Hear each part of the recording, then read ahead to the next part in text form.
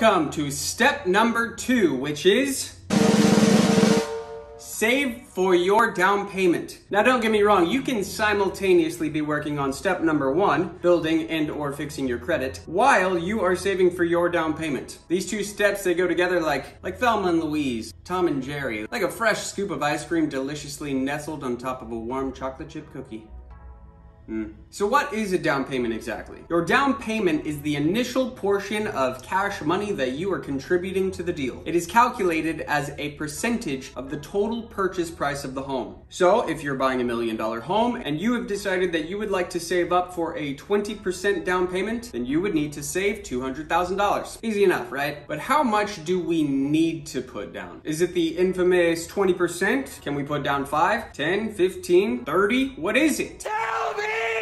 How much you are required to put down is entirely dependent on which type of loan you receive. We'll take an in-depth look at the various types of loans in another video, hint hint. But for now, here's the quick rundown. If you are a veteran, you can get what is called a VA loan, a Veterans Affairs loan, and you can put down as little as 0%, a small token of America's appreciation for your service. If you're getting an FHA loan, you can put down as little as 3.5%. If you're getting a conventional loan, you can put down as little as 5%. Unless you are a first-time buyer, in which case you can put down as little as 3%. If you are purchasing an investment property that will not be your primary residence, you will be required to put down 20 to 25%. Sometimes you'll be able to put down as little as 15%, but in most cases, it's generally 20 to 25%. But still, how much should we put down? What are the pros and cons of putting down more or less? Think about it like this. The lender views your down payment as proof, as evidence that you are invested in the purchase of this home and that you are invested in making all of your mortgage payments. The more you put down, the more invested you are. The less you put down, the less committed you will be perceived in the eyes of the lender. Much like the guy who wants to go halvesies on a first date at Starbucks.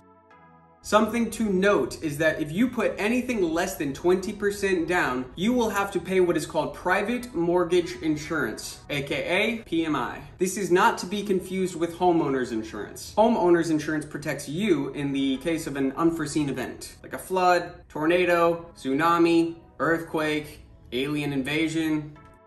I like movies.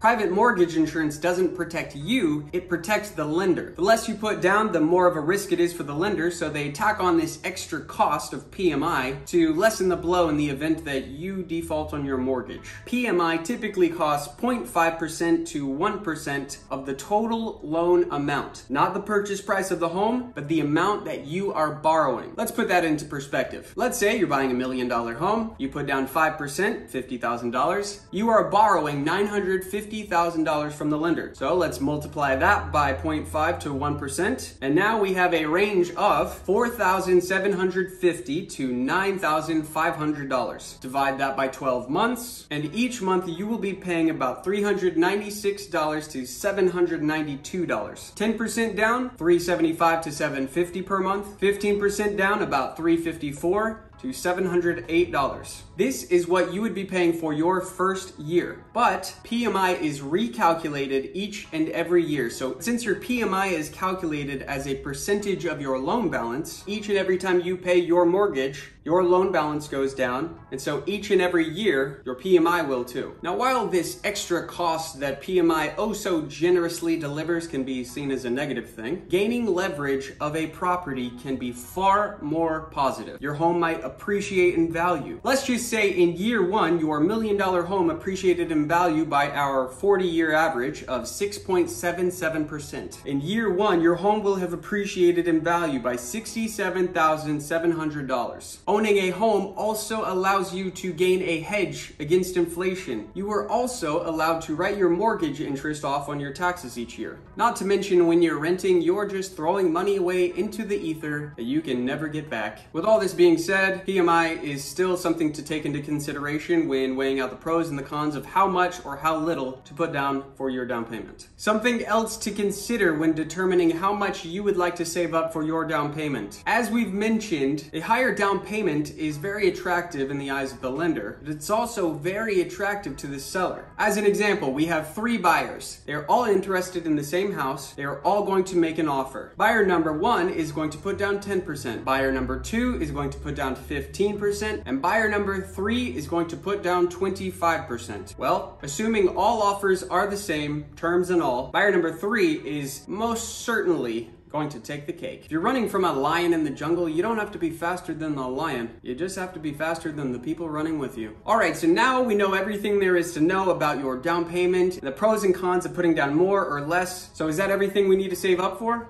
Nope. Closing costs. Closing costs are about 2% of the purchase price of the home. You will have to pay title, escrow, various individuals to take care of the paperwork and all of the things. Inspections. You will be hiring various professionals to inspect the condition of your home. The cost for inspections will depend entirely on the size of your house, the amenities of your house. If you don't have a pool, you don't need a pool inspection. If you're on the side of a cliff, you might want to get a geo inspection. If you're purchasing a mega mansion, this will take much longer for the inspectors to inspect the condition of your home. So the cost for these inspections will be a lot more than inspections on a home that is 1,000 square feet. After you meet with an agent and you discuss the size of the home that you are looking for and the amenities of interest to you, your agent will be able to give you a rough estimate as to how much inspections will run you. How much are the repairs? Do you plan on finding a home that is in need of a little bit of love and you're going to force the appreciation by adding a little sweat equity? Are you going to do it yourself, or are you going to hire a contractor? Keep in mind, if you receive any quotes for repairs or necessary work that needs to be done, it's always a good idea to estimate about 15 to 20% more than what you were quoted, because it is rarely, if ever, what they say it's going to be. Moving costs. Are you going to hire a moving company? Are you going to do it yourself? How much is a U-Haul? Are you planning to convince your friends to help you move, agreeing to pay them with pizza and beer? Well, currently a big dinner box at Pizza Hut is $24.99 and a 24 pack of Modelo is $26.99. But to be honest, here in Los Angeles, asking your friends to help you move and agreeing to pay them with pizza and beer is much like asking them to take you to LAX in the middle of 5 o'clock traffic.